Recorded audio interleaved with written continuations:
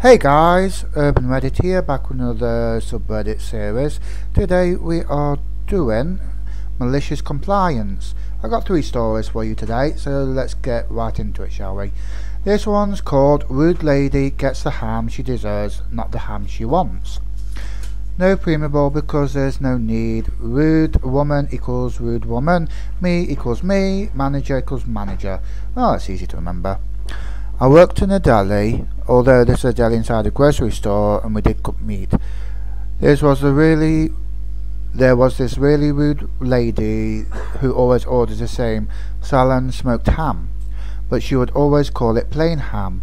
Now, we did have a plain ham, no extra flavour, just ham, salt and water, but she wanted a smoked ham. She was probably mid-40s, always dressed to the nines for the meal shopper trip, WTF, with designer sunglasses and a fancy hat.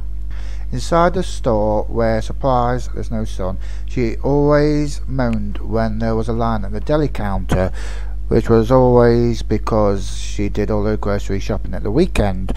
One day, after telling her repeatedly this smoked ham is in fact not plain ham, when she made her weekly appearance, it was during a huge customer rush.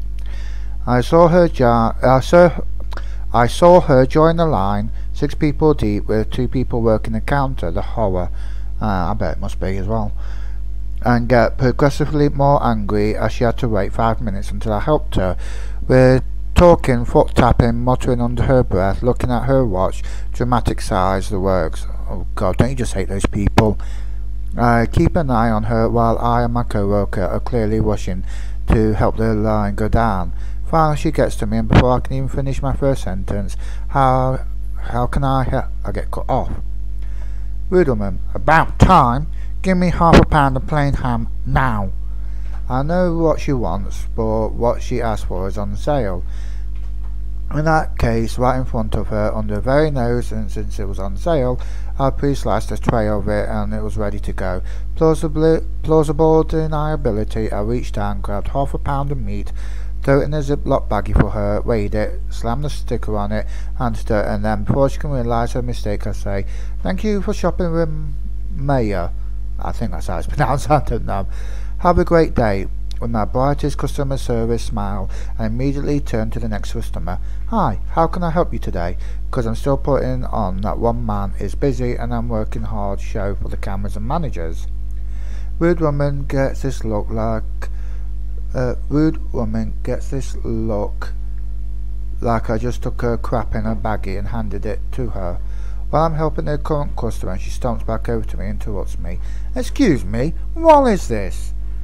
Confused look on my face. Half a pound of plain ham, like you asked for," I replied as I walked back to the customer I was helping, finished her transaction and started another.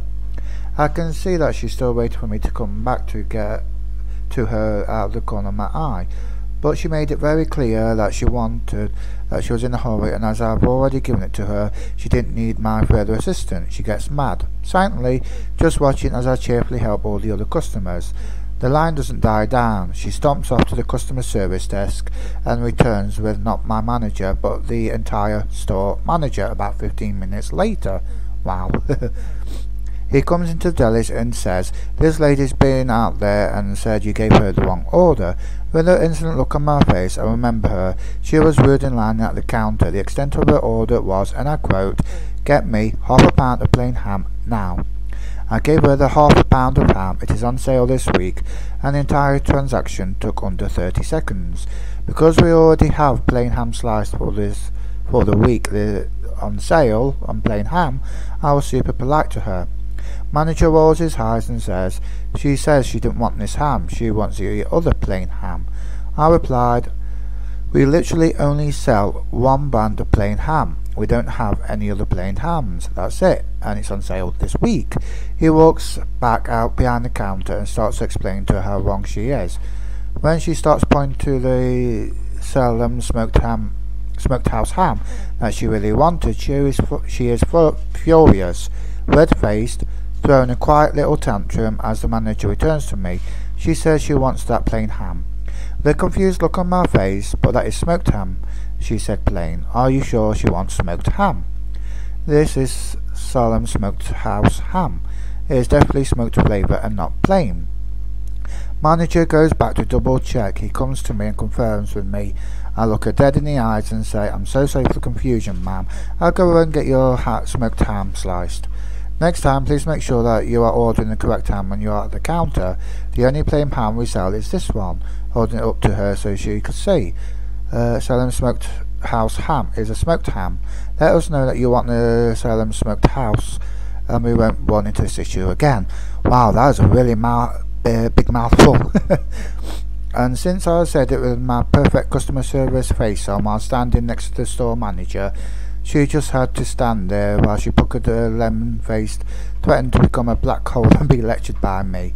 A 20-year-old, all in all, I got the prettiest of revenges by wasting the time and putting her in a position where I was able to just decide of condescendingly talk down to her and explain her mistake in public with a crowd, because it never stopped being busy while my manager stood next to us.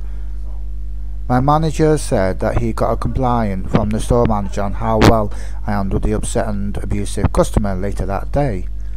Well, I must say, you know, she got what she wanted. If she wanted something different, then she should have been more specific with her order. Anyway, let's get on to the next one. This one's called Scold Us for Doing More Than We Have To. Fine, I'll do my job. So this isn't my story per se, but this is a story of two of my co-workers. Also, it's a long one, so the, well, blah blah is at the bottom. So for the compliant reasons, I can't say where I work or where it's located, but I work in a generic automotive manufacturing plant in the USA. Anyways, I'm just a contractor at this point, so the manager there doesn't really have the power over me. But if you get on their bad side, which isn't hard to do, they'll do pretty petty things to make working there harder for you. So on to my co-workers, who for privacy we call E&C. Now E&C are without a doubt some of the hardest workers I've ever met. I never used to see them slacking off, and they were always looking for something to do. They were trained in multiple facets of the plant and would help out wherever needed. Sounds like actually the type of employee that any employer would kill to have, right? Well, this story wouldn't be here if that was the case. The management over our shift started doing some petty, shady and petty things. Training people's jobs over crap and proceeding to do the same crap, training people to do their job, blah blah blah. Well, E&C caught on and started hinting that they knew and weren't okay with what was going on. Well, this pissed off management, and they started making E&C do manual tasks and then sitting on them when they didn't finish their work on the manual tasks they were given. Then after a few weeks of this, they just started getting crap on for not doing their jobs properly and got told they needed to do their jobs properly. So what E&C do? They went down to human resources and got the descriptions of their jobs and what they are required to do as per their job duties. And they started doing just that. They didn't help out the other areas of the plant when they were falling behind. They didn't look for other things to do. They did their jobs and nothing more, except for helping me out when I needed them because we're cool and I treated them professionally. Good for you. So production at the plant has started to fall behind a bit since then, since we no longer have two hard-working people making sure that everything is running smoothly, and management is getting even more angry now. But E&C did as what they were told. They are now doing their jobs thoroughly, properly, in a timely manner every day with no distractions from manual tasks and other areas of the plant. Well, I've got to say, if you've got an employee willing to help out in other areas when they finish their tasks, don't go to them complaining. Let them do it. You just never know what would happen.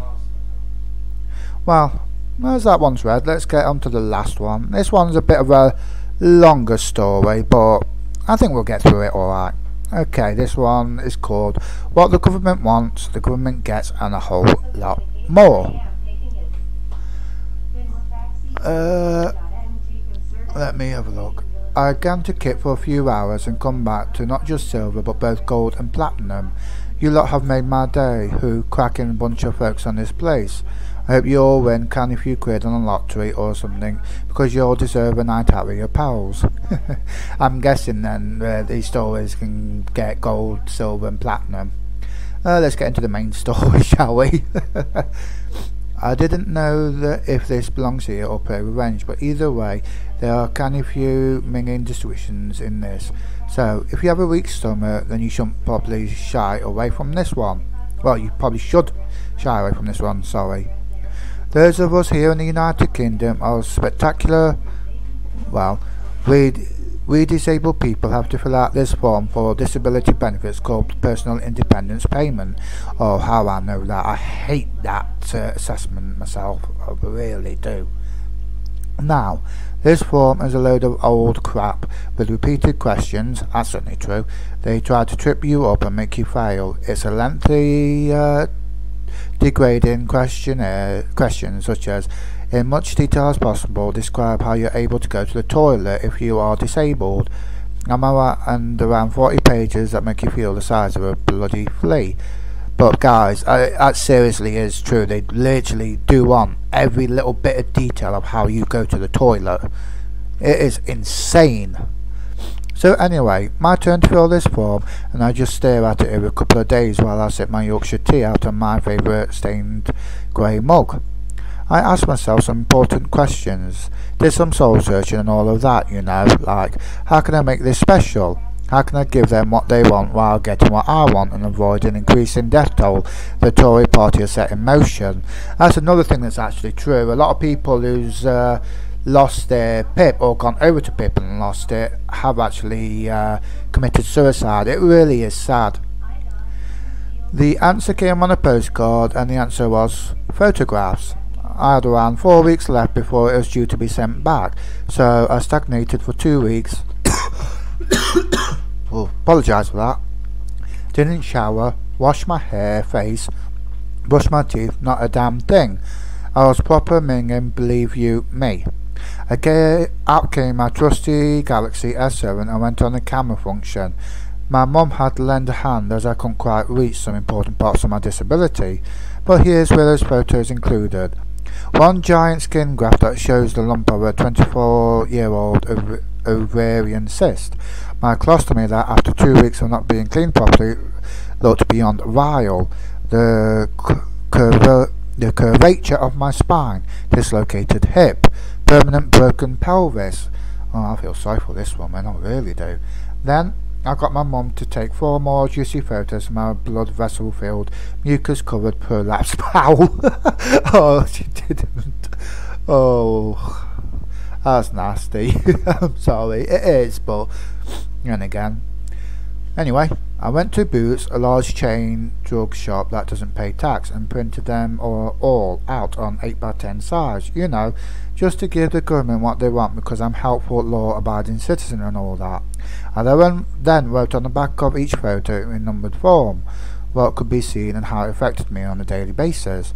Skin graft photo number 1 shows a big giant ovarian cyst which can't be removed yet because it sits under my perfectly healed 28-year-old skin graft. Colostomy bag. Yeah, this is my stoma. Half my bowel had to be removed because it's either spilled out into the road or was sliced open by my pelvis when it got snapped in two.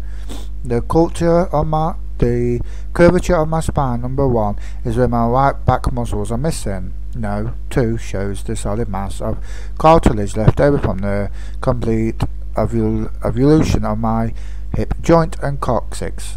Number 3 is the curve caused by my asymmetrical bottom half. Broken pelvis. The car clipped my hip at 80 miles per hour, so it totally broke my pelvis in half. I know as a trauma-induced full right hind quarter amputation. Oh God. Prolapsed bowel. I have no anal muscle now to keep my bowel on the inside, so it's there all the time, just sticking out my anus all day, every day. Oh, that can't be good for her, really can't. Really do feel sorry for her. I've included 2 more photos that show what it looks like when fully prolapsed to 1 whole inch of bowel. I hope these aren't too graphic. Graphic. But it's not something words will give justice to. These photos and form are all sent back to the outsourced company who work on behalf of the government. I got a call down the phone 5 days later. Hello, outsourced company. Yes, mate. Yes. May we speak to Miss Alisa, please? Aye, mate. Speaking.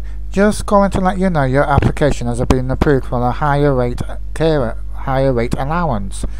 Smiling like a right old smug. When's my face-to-face assessment? Yes. No, a face-to-face assessment isn't necessary, Miss Alisa. The photos were created up.